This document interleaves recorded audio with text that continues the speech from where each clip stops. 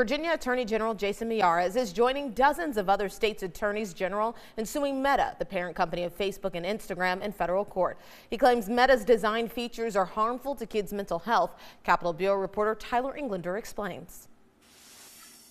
Attorney General Jason Miyares says Meta has designed certain features on Facebook and Instagram to make the social media platforms more addictive and in turn dangerous to kids' mental health. Facebook and Instagram under fire in Virginia. Attorney General Jason Miyares joined 32 other states in suing Meta, Facebook and Instagram's parent company, in federal court. Miyares claims Meta is violating Virginia's Consumer Protection Act by purposefully misleading the public about the safety of its social media sites.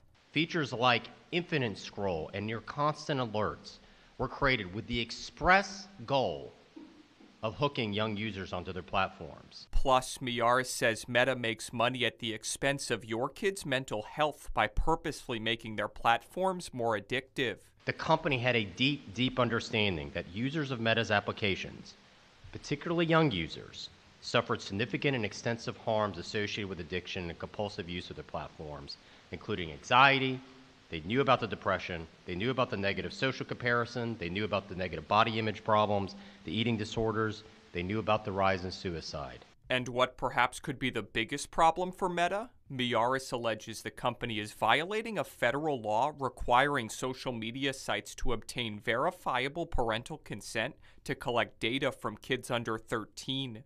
Meta currently relies on users self-reporting their age when signing up. Meta knows that over 50% of the users under the age of 13 actually lie when they are signing up.